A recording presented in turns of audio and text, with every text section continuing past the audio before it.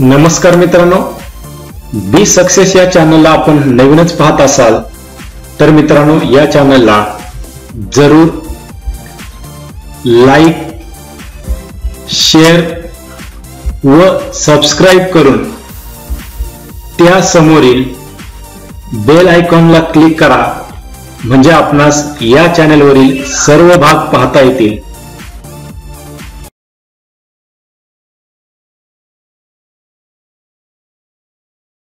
नमस्कार विद्यार्थी मित्रांनो, घेऊन येत आहोत भाग 68 बी सक्सेस या चॅनलद्वारे विषय राज्यशास्त्र, स्पर्धा परीक्षा मार्गदर्शन आणि आजचा आपला मुख्य विषय आहे तो म्हणजे अकाली दल या पंजाब मधील स्थानिक किंवा प्रादेशिक पक्षाची माहिती आपण या ठिकाणी पाहणार आहोत।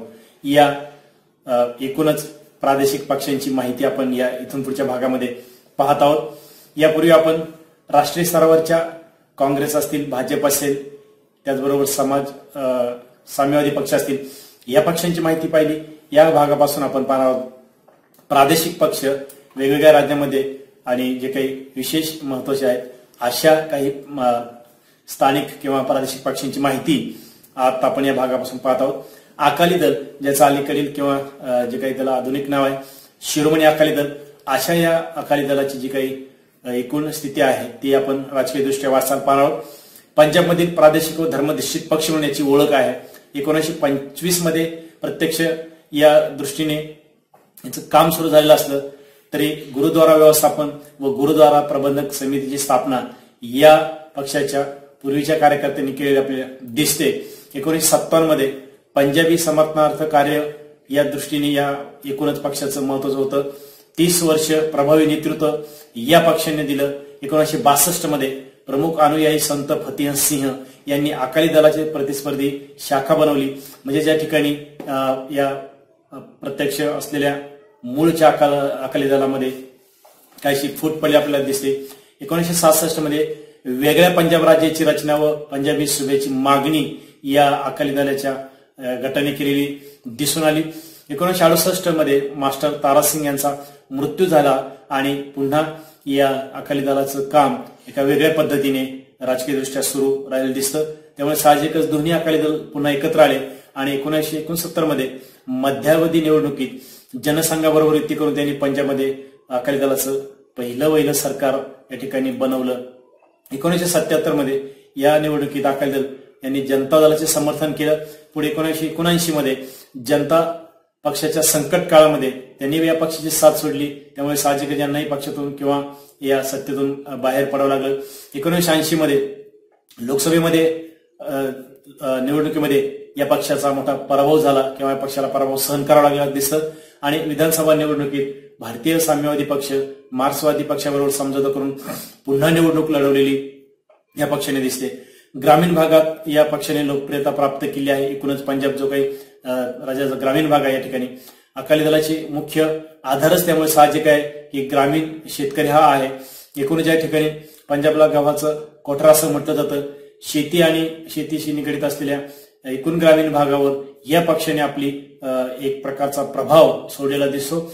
या वर्गाची आर्थिक, सामाजिक, धार्मिक क्षेत्रात हा वर्ग म्हणजे हा पक्ष प्रतिनिधित्व करताना दिसतो। त्यामुळे पंजाबचे मुख्यमंत्री प्रकाश सिंग बादल हे 1970 मध्ये या आधारावर सर्वप्रथम निवडून आले आणि मुख्यमंत्री झाले।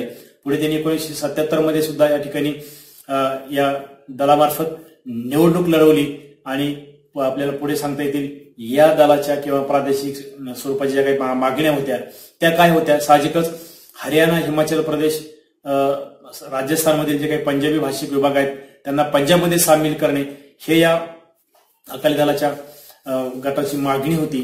साहजिकच देशाची फाळणी झाल्यानंतर पंजाब आणि शीख वासियांचं मोठ्या प्रमाणावर त्या ठिकाणी ध्रुवीकरण झालं। या वेगवेगळ्या प्रांतामध्ये विभागलेली ही एकूण पंजाबी समाज जो आहे तो एकत्र आणण्या दृष्टीने या अकाली दलाची प्रमुख मागणी होती।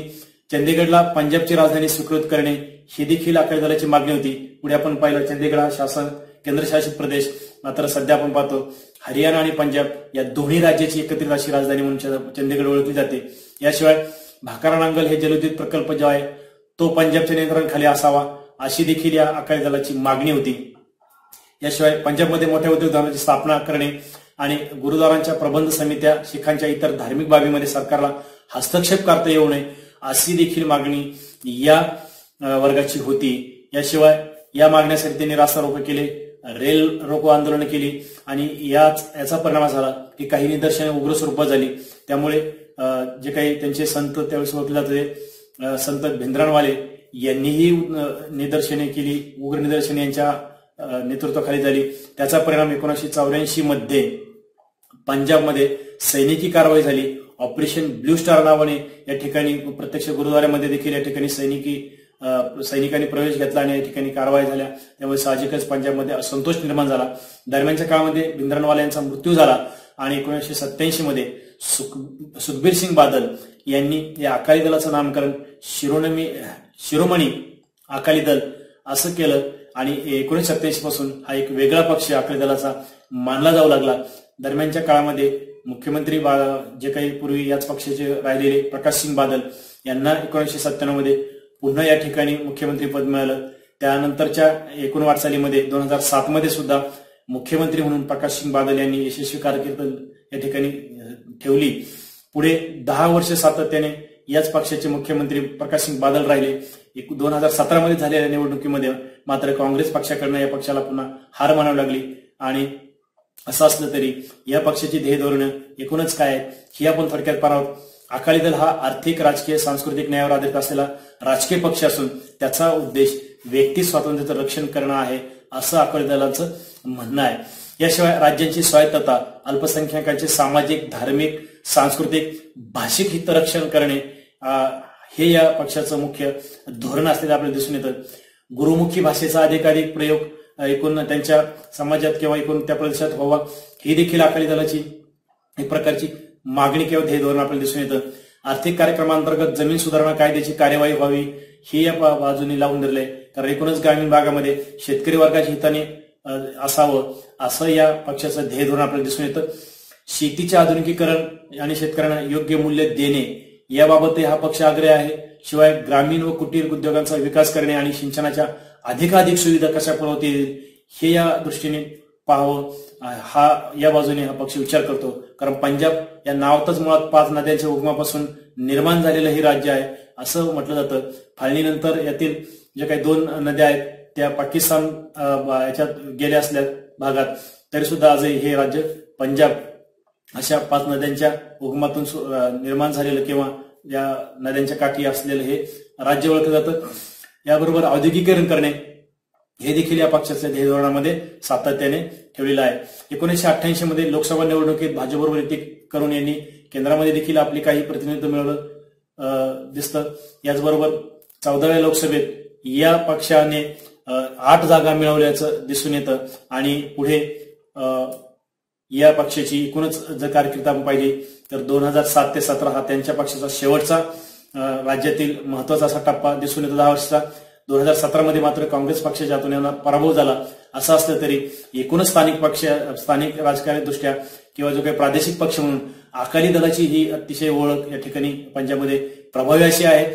एकूणच शीख धर्मियांच्या दृष्टीने अकाली दल आणि एकूणच त्यांचे नेते सुखबीर सिंग आणि पूर्वीचे नेते त्याचबरोबर प्रकाश सिंग बादल या दृष्टीने त्यांना एकूणच महत्व असलेलं दिसतं. अशा या पक्षाची माहिती आपण या भाग 68 मध्ये थांबणार आहोत. पुढील भागामध्ये 69 भागामध्ये आपण घेऊन आहोत द्रविड मुन्नेत्र कळगम या दुसऱ्या महत्वाच्या अशा देशातील असलेल्या स्थानिक प्रभावी अशा पक्षाची माहिती भाग 69 मध्ये घेणार आहोत. तोपर्यंत आपण थांबूयात मित्रांनो. भाग 68 घेऊयात निरोप आणि भेटूयात भाग 69 मध्ये. धन्यवाद.